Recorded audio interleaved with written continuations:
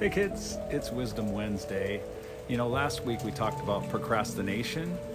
I really like this quote from Will Rogers. He says, even if you're on the right track, you will get run over if you just sit there.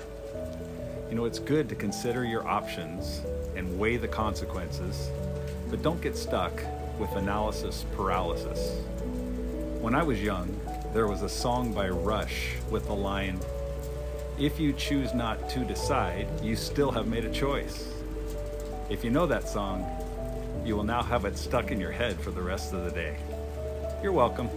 I hope you have a great day, and God bless you.